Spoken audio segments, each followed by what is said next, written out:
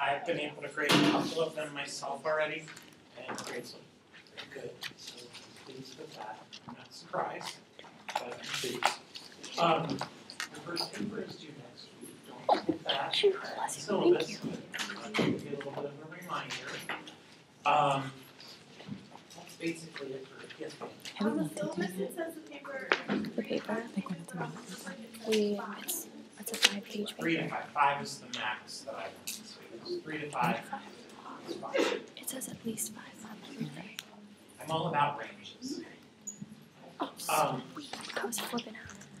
We're going to be spending today and So many. part of next week on what are my true passions. That is auditory processing. Favorite things. Before I was here at Miami full-time in my previous position, auditory processing, evaluation and treatment was probably about 60% of what I did. So it's something that I truly enjoy doing. And I hope that it's something that you guys will develop a likeness for as well. Before we start discussing it, I should point out a couple of things. Auditory processing disorder is somewhat controversial. Despite reams and reams of evidence-based research about it, there are still people, who be fairly old school, who say that there is no such thing as auditory processing disorder. We have some folks in our department who are kind of that opinion. Their feeling is that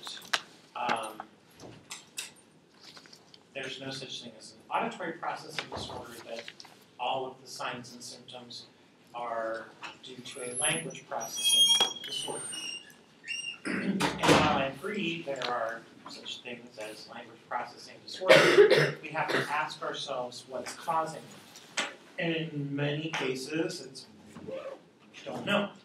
But if you do a battery of testing that's designed to examine the auditory physiology, so look at the function of various parts of the auditory system, and we are finding in the course of that battery of testing that there are abnormalities, then I don't see how we can deny the existence. And like I said, that the evidence-based research is that it is truly a distinct and recognizable and diagnosable and treatable disorder.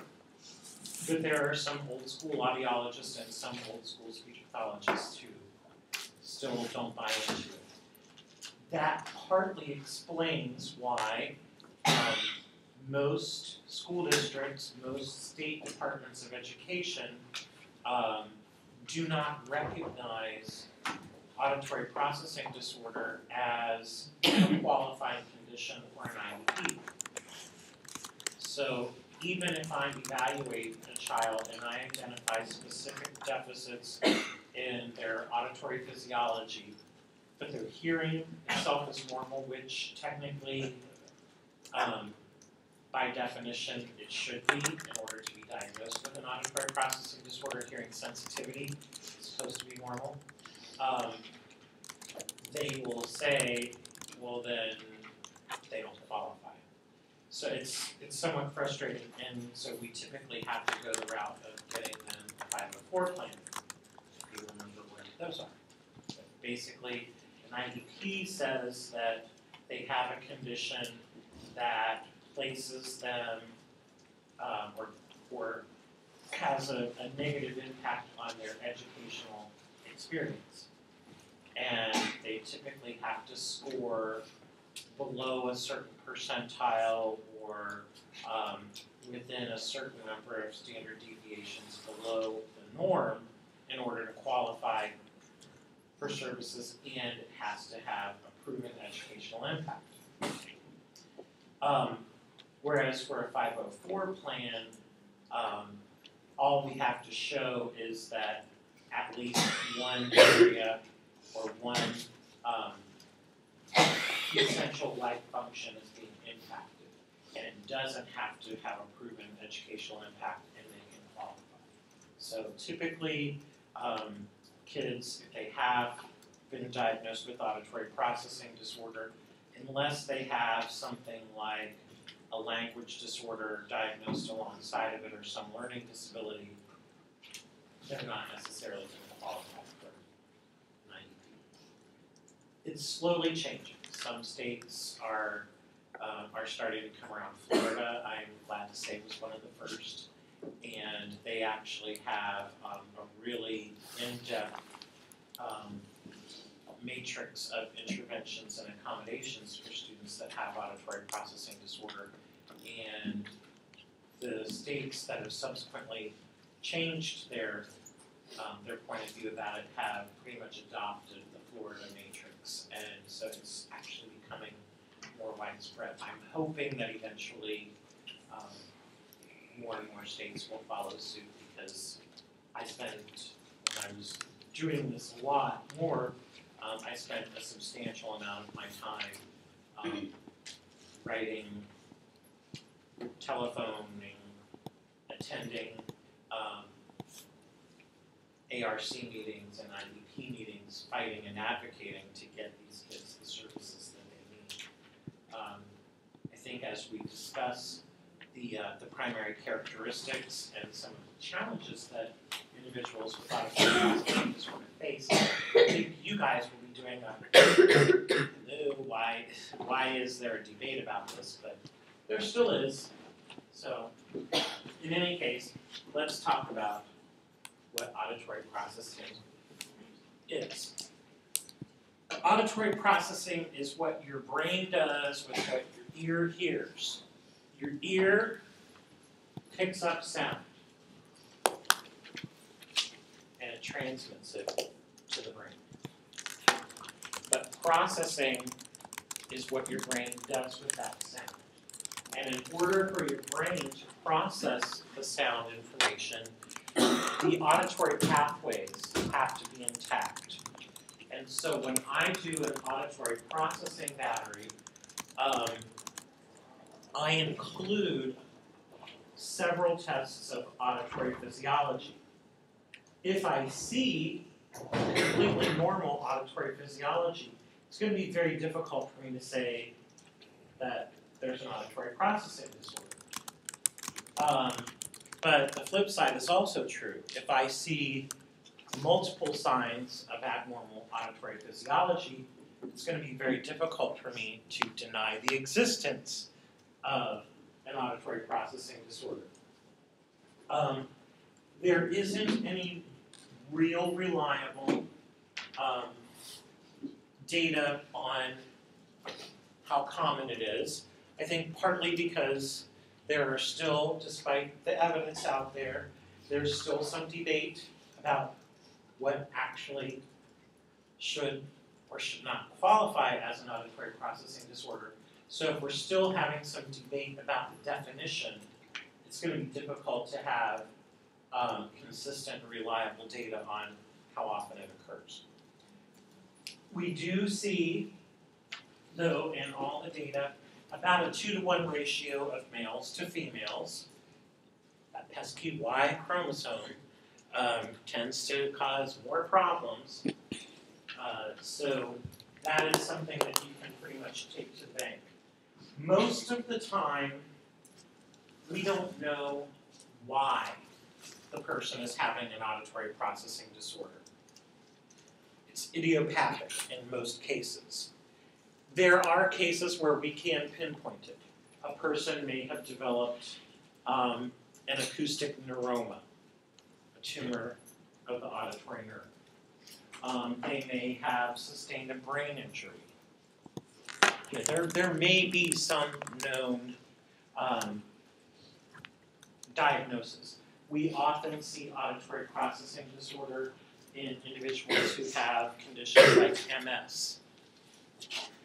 But the vast majority of cases are considered idiopathic. We just don't know. Okay? we can see in people who have hearing loss, particularly older adults who have hearing loss, we can see symptoms that mimic those that we encounter with an auditory processing disorder, and a lot of people refer to it as an auditory processing disorder, which I think further muddies the water and feeds into this controversy. But most people, most experts, will define true auditory processing disorder.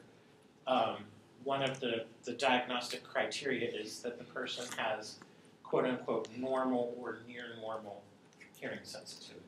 So if you have a hearing problem, of course you're going to have problems with understanding and interpreting what you hear because you're getting a bad signal.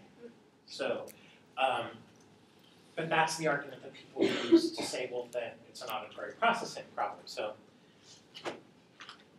which comes first, the chicken or the egg? I don't know. But know that that is also part of the controversy. Personally, I'm in the camp that says if we're talking about a true auditory processing disorder, hearing sensitivity is normal. If the person doesn't have normal hearing sensitivity, then it makes sense that they're going to have trouble with how their system handles auditory input. We do know that children who have a significant history of recurrent middle ear infections or recurrent middle ear fluids, so they've had fluctuations in their hearing, they've had sustained or prolonged periods of time when they've been deprived of clear auditory information, the incidence of auditory processing impairment in those kids is significantly higher. We also know that, like I said, those symptoms of auditory processing are common in the elderly.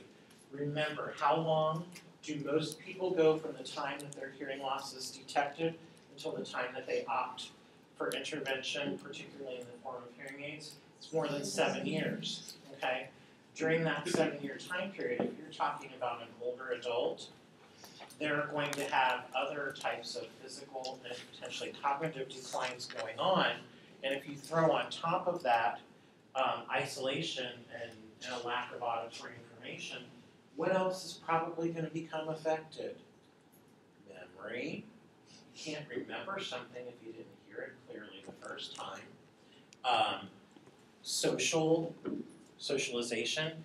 If you're not able to participate in group or social activities because you can't hear, you can't selectively attend to the conversation because of all the background noise, that it can have a devastating impact on the older adult.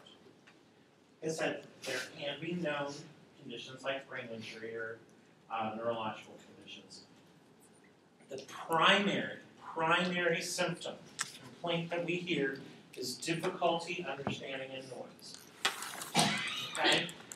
And even if the person has a little bit of hearing loss, their discrimination skills are usually disproportionate. So you may have someone that has a minimal hearing loss or even maybe a very mild hearing loss, and yet they have extremely poor word discrimination, and then if you add in background noise, it pretty much bottoms out. Okay? So, what we're typically looking for is what's their hearing sensitivity look like? How well are they able to attend to sounds?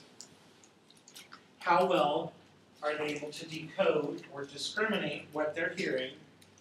And how well can they attach meaning? So auditory processing disorders, we refer to it with the plural, S, disorders, can take several different forms. You can have an auditory association disorder. You can have an auditory perceptual disorder. You can have an input-output disorder. There's lots of different forms that it can take. You can get as specific as you want.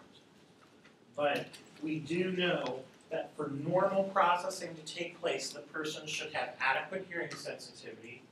They should be able to attend to, and particularly selectively attend to sounds. They should be able to decode or discriminate, and they need to be able to form associations and understand or attach meaning. Okay?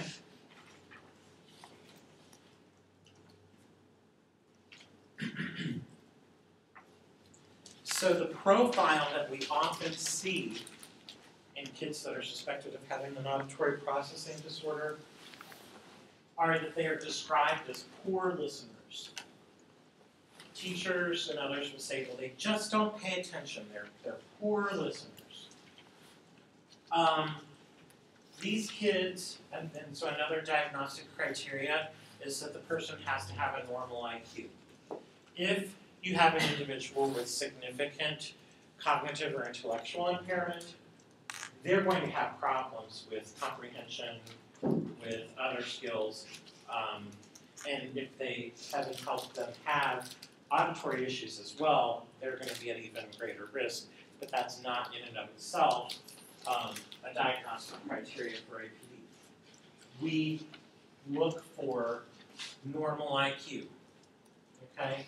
And yet despite that, they're having academic achievement problems. So these are the kids that teachers will say, oh, well, they're not good listeners, they're not working to the level of their capabilities, they're not applying themselves. We know that they're smart. These kids have a high level of distractibility if they're in a difficult listening situation, if they're in a noisy situation. However, if you can remove them to a quiet environment, or if you can modify the environment to make it less of a listening challenge, these kids tend to immediately improve. So that's one of the things that helps us differentiate it from what? ADD or ADHD. Because those kids have problems with attention, focus, and distractibility regardless. It may be visual that sets them off. It may be tactile that sets them off. It may be auditory that sets them off. It's usually a combination of all of the above. Whereas children with auditory processing disorder, it's the auditory environment. That if we can improve or modify that, suddenly these poor listening skills improve and their academic achievement improves. Another thing that we look at, probably one of the most common things that I'll see on a case history.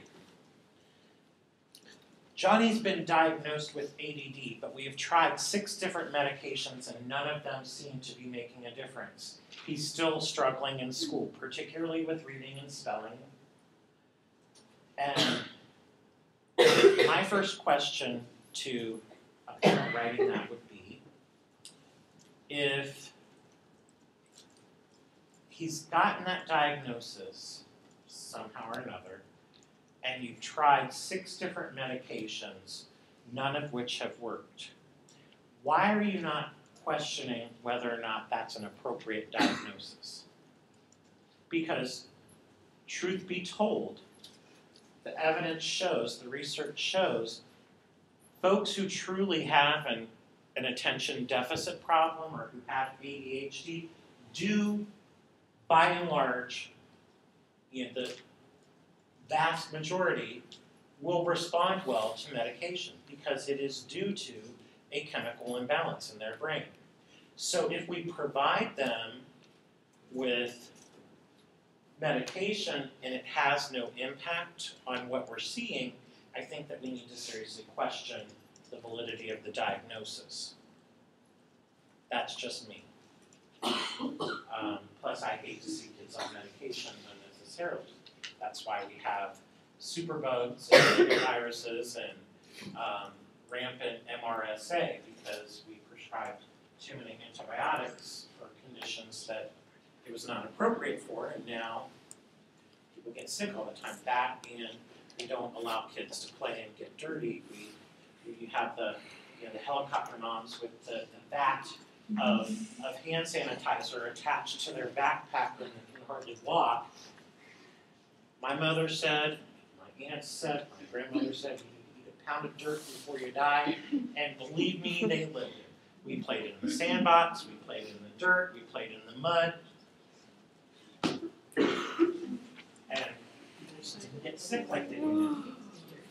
But anyway, so in addition, we will see that they need frequent repetition. You have to go over it and over it and over for them to get it. A lot of times they will have a degree of hyperacusis, and that is that they are bothered by particular sounds. Usually loud sounds, although for some people they may actually have what's called phonophobia, which is an abnormal response to particular sounds that don't necessarily even have to be loud. There was a case study that I was reading about a woman who had phonophobia, and hers was to the sound of people eating. So it drove her absolutely bananas. Just the sounds associated with people chewing and eating. And yet most of us, I mean, unless someone's really, they're crunching on something, I don't really even notice people, they have decent table manners. I don't really notice a whole lot of sound associated with people chewing and eating. But for people who have phonophobia, and that's one of the common ones, that being they're extremely tuned into that. But hyperacusis is when they have an abnormal sensitivity to sounds, particularly loud sounds. So a sound that may be annoying to us would be enough to put them over the edge. There's a kid at my son's school who, among other things, has hyperacusis, and they literally, thankfully he has, they call it Velcro aid, so he has a one-on-one teaching aid with him all day long. They have to let her know when they're going to have a fire drill or something, and she has to get him out of the building before that alarm goes off, or if they don't, he's done for the day. And it will be such a traumatic and devastating experience for him when that alarm goes off that he'll be done for the day. They'll lose him. He's actually had to be taken across the street to the hospital that's across the street and treated in the ER for anxiety and heart palpitations and stuff because he's so sensitive to loud sound. So most of the time it's not that bad, but it can be. They will often complain, and I've heard this from kids as little as 6 or 7 years of age, will say, I can hear people, but I just don't understand what they're saying. And so that's, again, their hearing sensitivity is adequate, but they have trouble understanding. They tend to have delayed response to questions or to requests to do something, or they may respond inappropriately. Most of you know, because I've shared this in other classes, I had a brain injury as a kid.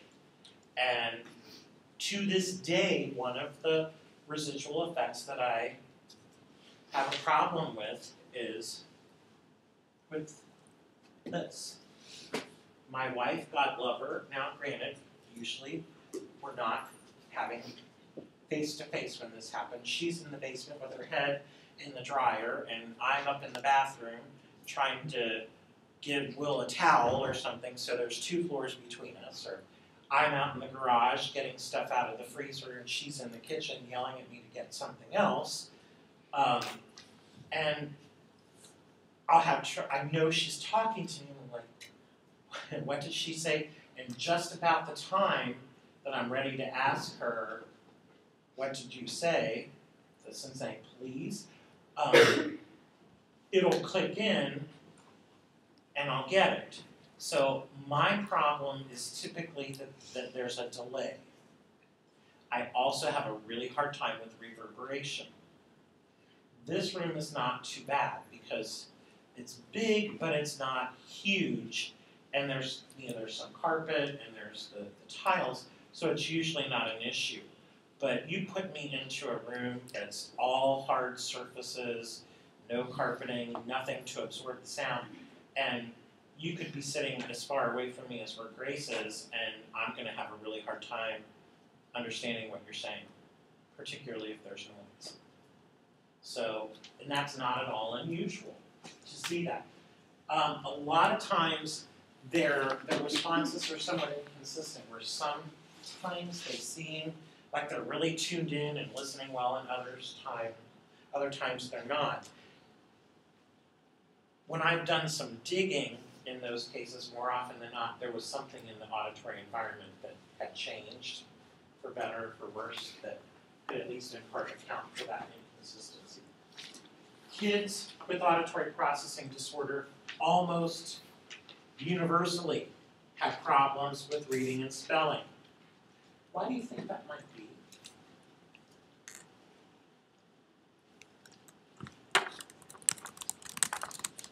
Okay, none of you have school-age kids learning to read, so I'll give you a scenario. I will set it up. Will is sitting at the dining room table. Daddy, how do you spell blah, blah, blah?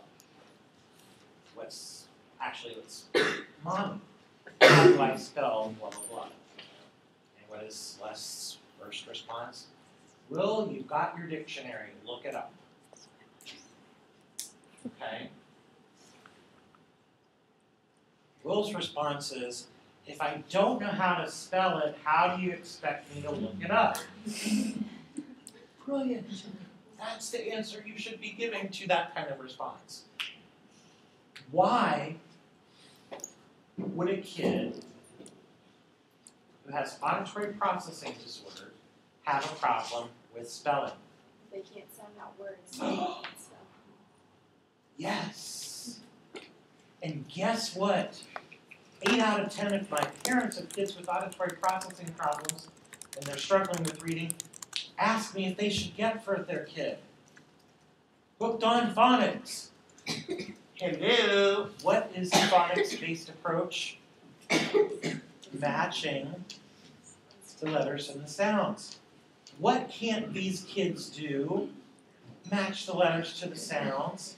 So why the flip would we want them to be trained to read using an approach that is absolutely the biggest challenge that they're going to face?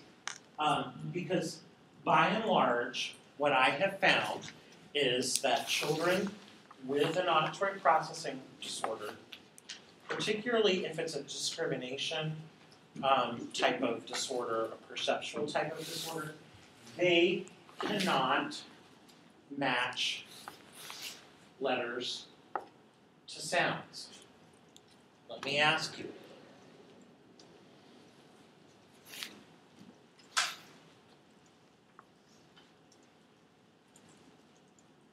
What sound does that make?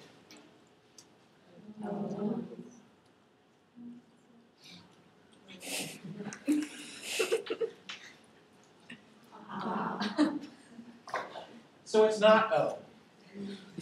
O is the letter. Okay? My point is, you cannot tell necessarily the sound that a letter represents. But, okay, so you said this is hop. Now what is it?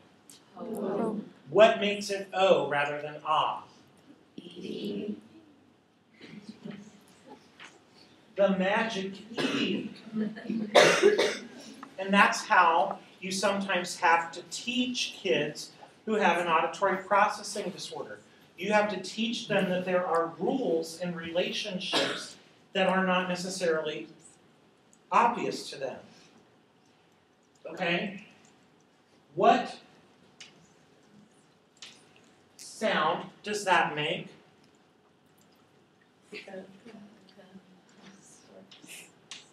Yes, but what does it make there? Okay, again, you may not automatically assume the sound that a letter or a letter combination may make. That's why you've seen me do this before. What's that word? Fish. We have the B sound, like in tough. We have the I sound, like in women. And we have the sh sound, like in nation. English is a jacked language. Because if we can get fish from that, and if we follow some of the sound combination rules, we can. Is it any wonder why Will sits at the dining room table from time to time and says, Mom, how do you spell? Okay, here's one of my, I think it's one of the dumbest words in the English language. How do we get out of off or oh? Okay, I mean, come on. How often does the letter O make the sound? I mean, can you think of I mean, nothing immediately comes to mind. I could probably give myself a bruise of the brain trying to think of something, but more, huh? In government, it does, but it's always Okay, there you go. But then why don't we spell it? Because the letter F, which typically makes the sound, is a voiceless sound, and yet. I would hate to keep spelling to it. Oh, I said spelling. Okay, you get the point. Kids with auditory processing problems are prone to reading and spelling problems. In addition to frequently having the history of middle ear issues, they will often have poor auditory memory. Well, gee, I wonder why Johnny has a problem with auditory memory.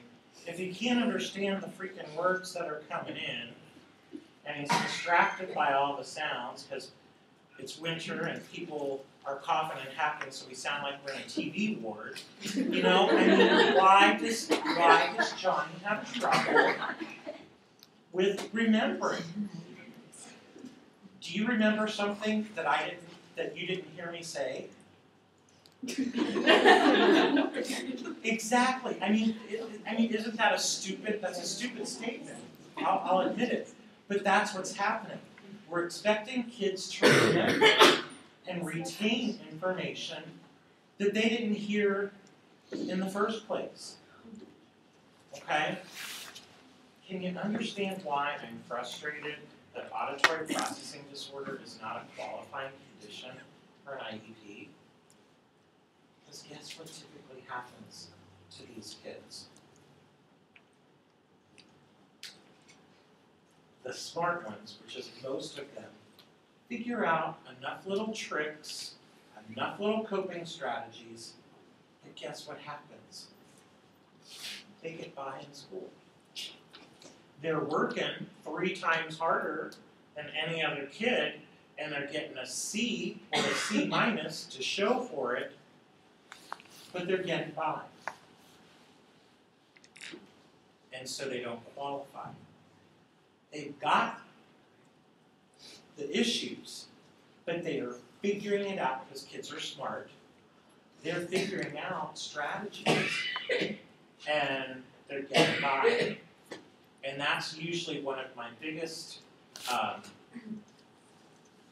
challenges is that, or what makes me feel really bad is these kids, especially as they get a little bit older, the 10, 11, 12-year-olds, and they're just now being diagnosed, is that they hate school. Not because they don't love to learn, not because they're not interested, but because it's so stinking hard. And they realize that they're having to work 3 times harder than everyone else around them, and they're not getting, on the A honor roll when their buddies that hardly ever crack a book are doing really well. So I wonder why we then have academic achievement problems. So do you get I don't mean to belabor it, but I think it's really important for you to understand this, because guess what? It's being diagnosed more and more often. Kids with this diagnosis are being referred to speech pathologists more and more often, even in the public school setting. So, you had a question? Why don't those kids get IEPs? I'm sorry? Why don't those kids get IEPs?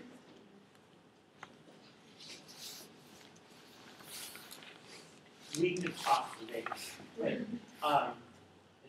it's one of those things. It just hasn't. Yes. If they do go and get diagnosed for ADHD, do the doctors who diagnose them with that realize, like if the medication isn't working, do they realize that this is another possible outcome, or? It's getting better. The awareness is getting better. What typically tends to happen is that an audiologist starts building a relationship with a particular pediatrician. Is that who does the diagnosis for ADHD? Typically their pediatrician will, or at least will be the one that says, I think this is it, let's go get it checked out. So then what happens is, the parents come back and they're like, look, they said maybe ADD, or they said yes, but we tried these medications and nothing's working. I'm starting to wonder if there's something else going on. And some, by hook or by crook, some way or another, they'll tune into something that's maybe auditory, and the doctor will say, oh, why don't we get his hearing checked? Or why don't we do, so we get the hearing checked and we say, oh, you know what, your hearing's fine. But I'm seeing some signs and symptoms, maybe it's a processing problem. So we see them, we do the auditory processing evaluation, we send that to the physician. The physician has an epiphany and says, wow, and says, hey, I've got these 3 kids, and that's exactly what happened to me at Snowball. A pediatrician in one of the largest pediatrics practices in northern Kentucky, that's what happened, and he started really thinking about it, looking at his kids, and he referred, over the course of a 3-month period, 20 of his patients to us. And they were only ones that medications just really he didn't refer everybody, but just ones where they had the diagnosis or they had a possible diagnosis, but meds were not working. And out of those kids, all but 3 had an auditory processing problem. 2 of them had a visual processing problem, and 1 was later placed high level on the spectrum. So, anyway. Poor listening, academic achievement problems, reading and spelling issues, bothered by sounds, need frequent repetition. These are things that you see over and over and over again in the histories. So you said most people don't think that, or some people don't think that this is a disorder. Do more audiologists think that this actually is a problem? Yes. Okay, so. Audiologists, by and large, Okay. very few of them. Like I said, there are a few old schools that they say, no, it's all language. Put it this way, you guys are, some of you, not the back row over there, but some of you will be on, not a couple over here either, will be applying to graduate school in the near future, closer than you think. There's a program very close by to here, I won't say the name, but the initials are UC. There's a huge battle amongst their faculty. About half of them are auditory processing is some misnomer, it's all language. And then there's another camp that are very staunchly, no, it really does exist. And not every person who has an auditory processing problem has language issues. And that's why we say, because it can exist distinctly. People can develop coping strategies and compensatory strategies so that it doesn't impact their language. And yet, we can see very clearly that there are abnormalities in their auditory pathways. But we can also see people who have these abnormalities who also then have significant language issues, or mild, or whatever. So in some programs, even, it's a huge battle. I mean, you will see people arguing about it. It's kind of entertaining to watch sometimes. Dr. Kelly tried to get me and one of our faculty members who thinks it's bunk going the other day at lunch. She goes, I just want to stir it up and see what happens. I'm not going to have a discussion. You gotta love Dr. Kelly because she has a sense of humor that if you get it, she's one of your favorite people around, and if you don't get it, forget it. I'm lucky because I actually had her as an instructor. She was one of my doctoral facilitators, so I knew her first as a professor before I knew her as a colleague. And it was during that period of time that she actually was instrumental in getting me on faculty here, so I owe her a lot. But yeah, because we have one person in particular who's starting to come around, but is still pretty staunchly not a believer. And so Dr. Kelly was really trying to get it stirred up. Yes. What are like the main differences to differentiate auditory processing versus language? From Language language. disorders? Well, for me, the first thing is, I think it's wrong to say differentiate that. I'm not criticizing you, but because there are a lot of people who do. I say it's wrong to try and differentiate them because it's not necessarily that they're mutually exclusive. So what I say is, if we have evidence of test results, abnormalities in the auditory pathway, they have APD. Okay? They may, if they have receptive language or other language processing issues, they have that. Some people have both. Some have one or the other, many have both. And to me, that's why we can't say that it doesn't exist. Because we have a large pool of people who have abnormalities of the auditory pathway. And yet they're not showing necessarily functional deficits in language. They may have a difficult time discriminating sound. They may have problems with tolerance of sound, but that doesn't equate to a problem with language per se. So very good question. Your question is great, so I don't want you to feel like No, that makes sense. but to me, I think that when people say that, it shows a lack of understanding of the relationship, because you can have one or the other, or you can have both. And I think the people who aren't firm believers don't see that distinction.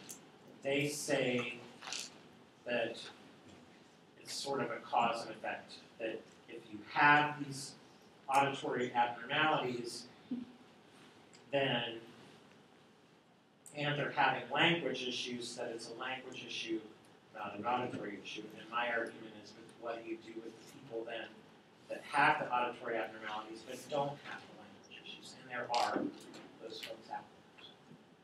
Does that make sense? Kind of sort of. Thought I saw another hand. I must be having this. All right. In adults, the profile tends to be a little bit different. And like I said, I'm not necessarily the firmest of believers that this profile, particularly the top thing on this profile, is necessarily what I would consider a true auditory processing disorder. But there are a lot of people who do, and so I lay it out there for you to decide for yourself. I don't want it to be influenced by my bias, other than the fact that, and it's not my bias, I'm telling you what the research says. The research says it does exist. So if we can accept that and move on from there, now I'll tell you, my bias is that if you have hearing loss, ipso facto, you're going to have problems with understanding and discrimination and some of these other skills, but it's because of the hearing loss, not because of problems in the auditory pathway, which is what I say auditory processing disorders. But there are those who will say that, particularly in adults, if you have a long-standing history of untreated hearing loss, you will have processing problems. I don't disagree, but I don't think that that meets the definition. If you read a lot of the accepted definitions, then they have hearing loss. Typically, again, a primary complaint is difficulty understanding, particularly in noise. That's every single adult patient that walks into my office. I can hear what people are saying, I can't make out. I can hear people, but I can't make out what they're saying. Everybody mumbles. No, everybody does not mumble. If people would just learn diction like they did when I was a kid, I'd be able to understand. I could hear just fine. No, you can't hear just fine. And even if they spoke clearly, because I'll say to them, are you understanding me? No, you sound like you mumble. And I truly make a concerted effort. For those of you who've been with me in clinic, I make a very concerted effort to very clearly articulate what I'm saying. Make good eye contact. Sit in close proximity. I'm giving them the 5-star communication enhancement experience, and they still say that I'm mumbling. So, anyway, difficulty with understanding and noise. Again, disproportionate amount of difficulty with speech understanding compared to their hearing loss, and pretty much all those other things that we've seen earlier. These two, I think, are very important. Difficulty with retaining lists or sequences. They miss some of what's said. They get the first and the last thing on the list, and they have trouble with some of them in the middle. This is why I say to Celeste, don't call me and leave me a voicemail to pick up X, Y, Z, A, B, C, and D at the store on the way home. Send me a text message that says, pick up X, Y, and Z, A, B, C, and D on your way home. Because chances are I'm probably driving while I'm listening to your message to begin with. So I'm already distracted enough. I don't need to be looking down for a pen and writing it on my hand and driving with my knees so that I can write down what you said and then have to repeat the message 4 times. No, just send me a text message so that then I have, oh, you need me to get, and I can actually be tooling my way through Kroger and picking up the items. So I do. I know I have problems with retaining lists of information. The people who say that everyone mumbles, I say, this is the problem. They are inattentive to the speech of others. They don't know how to listen. They've forgotten. Because they haven't heard for so long. Okay? So, anyway. I love getting into debates with my patients with hearing loss. They've got more excuses than Quaker has oats. And I've got more sprinkles than the the good humor guy.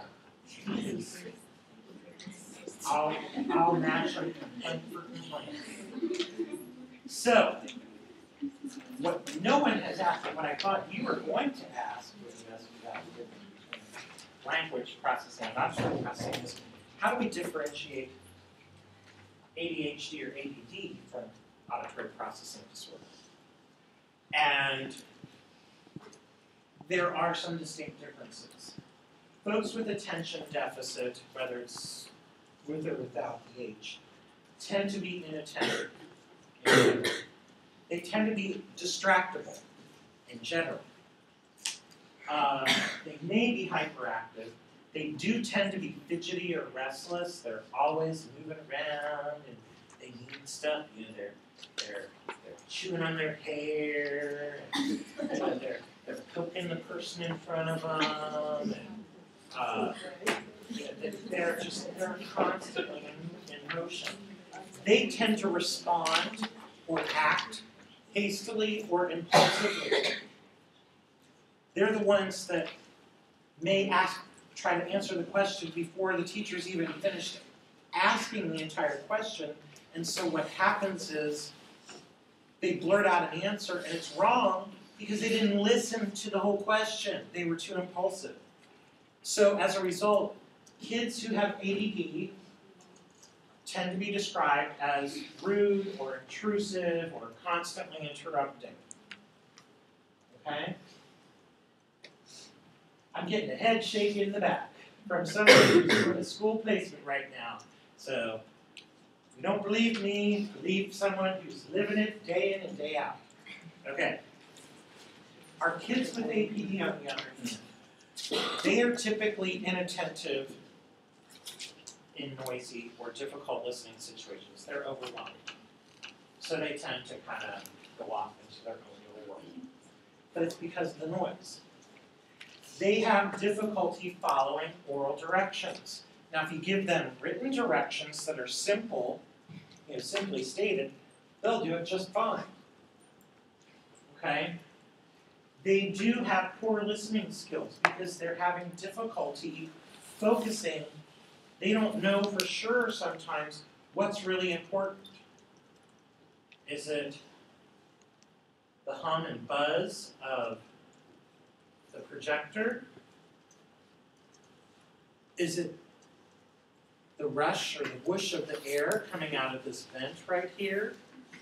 Is it the little side conversations or the noise of their classmates that they're making? Or is it the teacher's voice? Or is it someone out in the hall or the traffic? There's all the, and there's so much going on, they can't focus in on what's important, and they may not even know for sure what is important. Okay? So as a result, we will often see academic achievement problems. They may get distracted and fidgety, but it's typically in noise. You give them a quiet place and something to work on, and they can do it for hours. And they will, and parents will say that. I don't understand it. They say he doesn't pay attention in school, and he doesn't listen in school, and yet he can sit down and put together his Lego, Star Wars model that's designed for kids 12 and up, and he's 8, and I'm, okay, there's a disconnect here. They may be inattentive, but again, it's in noise. These kids, though, in the classroom tend to be quiet, passive, and they're like on the edge of their seat. They often get overlooked by the teacher because they're typically not disruptive. They typically are not jumping in and ooh, ooh, ooh. Why? Because experiences told them, you're going to be wrong. You didn't hear that correctly. And what happens, particularly to boys, they start getting made fun of by the classmates. So what do? They zip it. So more often than not, your kid with auditory processing disorder is not going to be the disruptive kid in the class. It's going to be the one that's really trying but not succeeding, who may the more difficult the listening environment is on any given day, the less focused they may seem. Okay? So there are some things that are similar, but if you really look at the situation, there's like a night and day difference between the symptoms of attention deficit and the symptoms of auditory processing disorder. These are the ones that mom will say, I don't understand it. We practice and review his work at home, with just the two of us, and he does fine. And then the next day in school, he can't remember it, or the teacher says he doesn't understand. So I don't know if he's just not focused, or if he can't remember, or what. I'm like, well, because he was in a quiet, one-on-one situation with you at home, and now he's thrown into a classroom with 30 other kids and a really poor signal-to-noise ratio because there's so much background noise. So when I see things like that in the history, and I see it a lot, it really reinforces to me. I typically try not to read the history before I do the evaluation, because that was there for a while. I was getting accused by a particular school district in Northern Kentucky being biased. So I would tell the parents to fill out the paperwork, and I wouldn't look at it until I was done. I would just say, okay, what are your concerns? And they'll say, well, we're here because they think he has a processing problem. Or I would say to them, you're here because you're concerned about a processing problem. And I wouldn't really go into a whole lot. I do my testing, then I interpret the results, and then I sit down and I start supplementing, and it helps me determine whether or not we have the problem. Then that way I could legitimately say to this one particular special ed director that I wish she would take the flying leap, that I'm not going into it biased, because she made the accusation that 9 out of 10 kids that we refer to, you give them that diagnosis. Well, that's because I have worked with and know and have educated your speech pathologists, and they're good about making appropriate referrals. And would you, if you're the special ed director of a school district and you've got speech pathologists and teachers referring kids for specialized testing that you're going to have to pay for, don't you want to have a pretty good hit rate? I'm thinking you want to make sure that they're doing their job and referring kids appropriately. But anyway, so they're not necessarily as closely aligned as one might think. Now, where's the speech pathologist part? That's interesting. This is supposed to say speech pathologist right there, but it obviously doesn't. The audiologist is the only one who can diagnose an auditory processing disorder.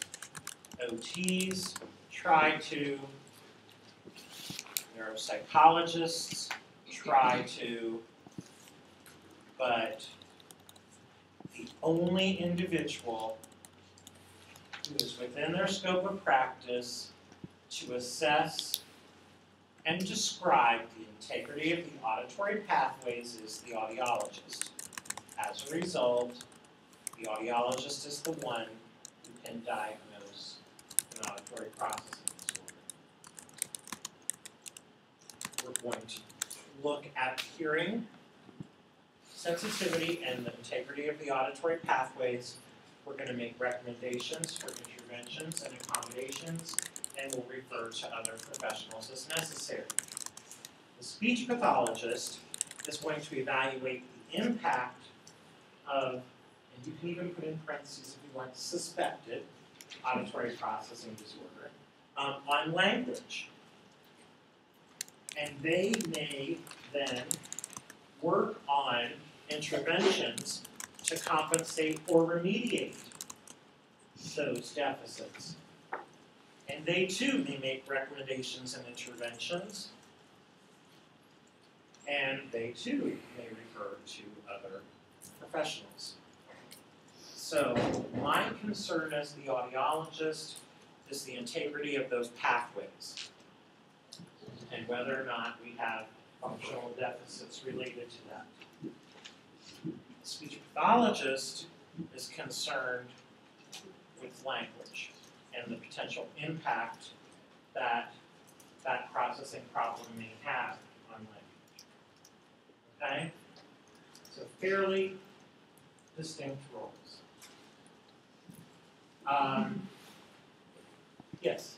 I kind of a random question. I know a lot of the time you don't know the cause, but do you believe it's something that can be congenital? So not just acquired? I do, because 9 times out of 10, as I'm going over the results with the parents, one or the other of them will say, "Oh my gosh, that's me," or "Oh my gosh, that's my brother Joe." "Oh my gosh, that's my dad." "That's my dad, my uncle, and 16 of my 24 cousins." I mean, seriously, so it does tend. There is a tendency to see it running in families, is the quick answer. Okay?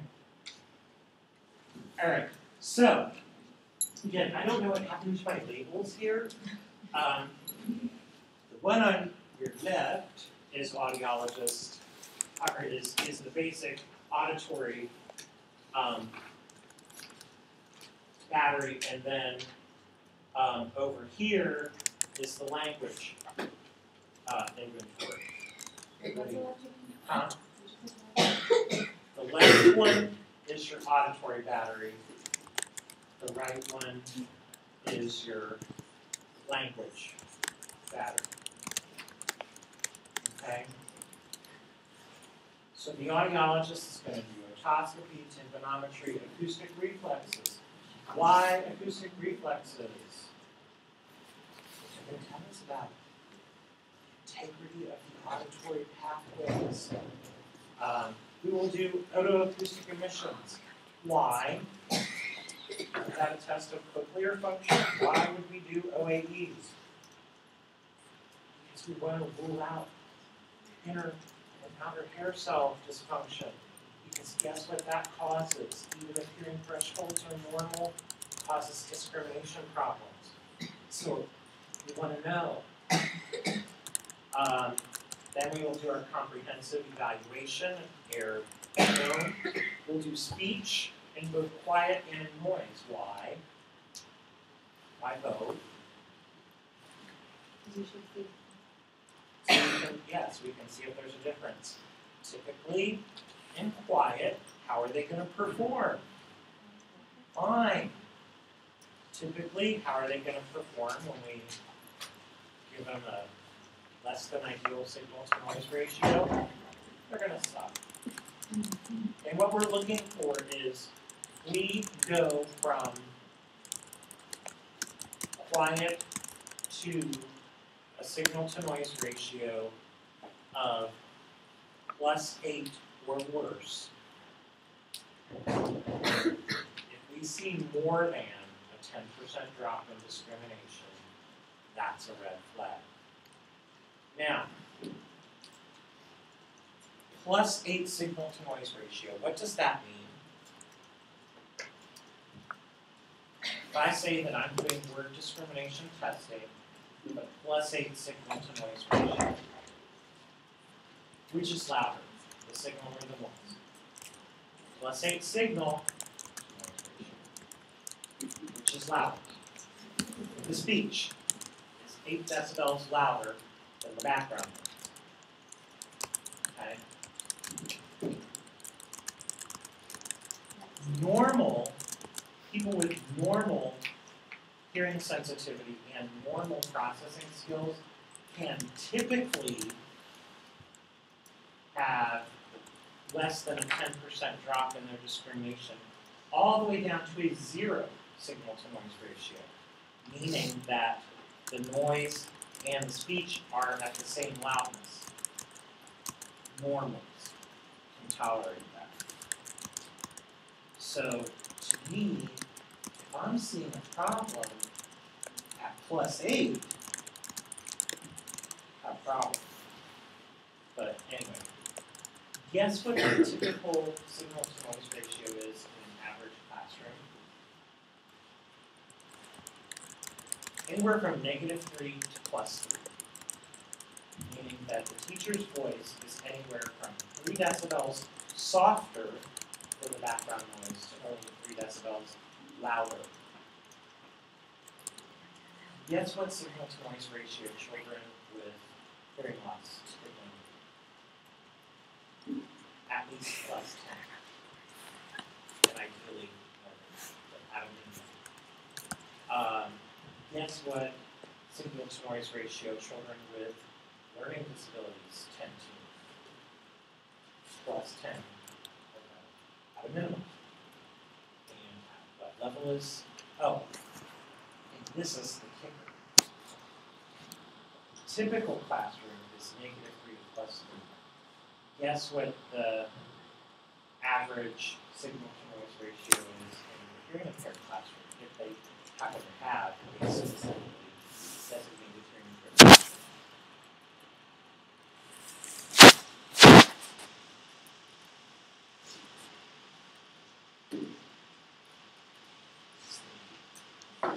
Anyway, so we will then, in addition to doing teaching quiet noise, we're going to do binaural tasks. We're going to do separation, where we're looking at the ability to selectively listen.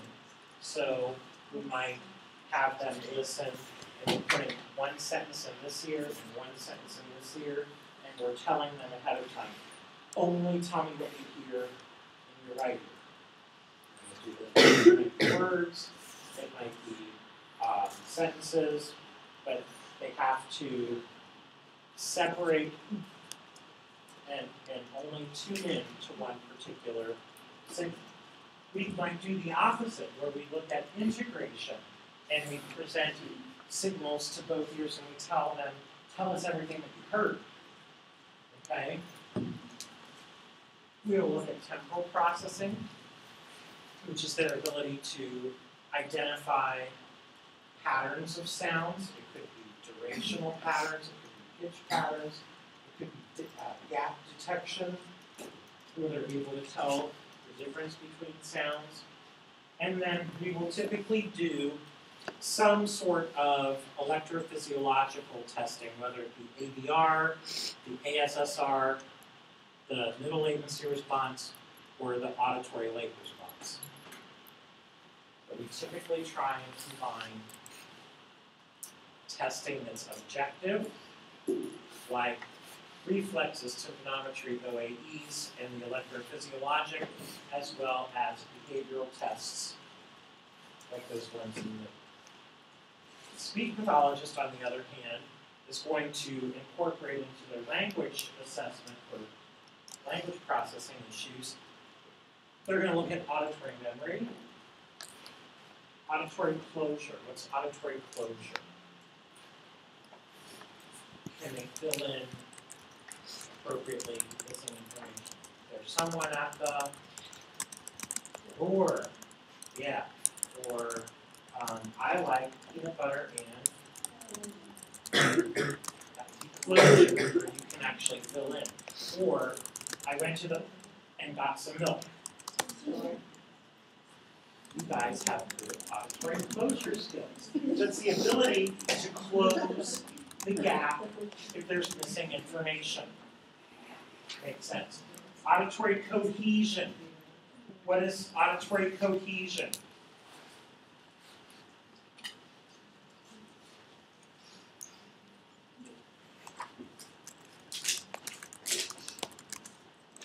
Things like making inferences, finding associations between words and sounds. We'll typically have them look at phonemic and phonological awareness, including sound blending, segmenting, and discrimination skills. We'll look at auditory comprehension. We'll look at inferential thinking or reasoning skills, and auditory figure ground, which is also a form of listening with background noise. Okay?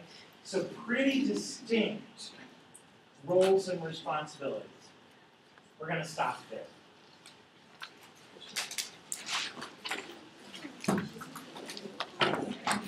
Questions?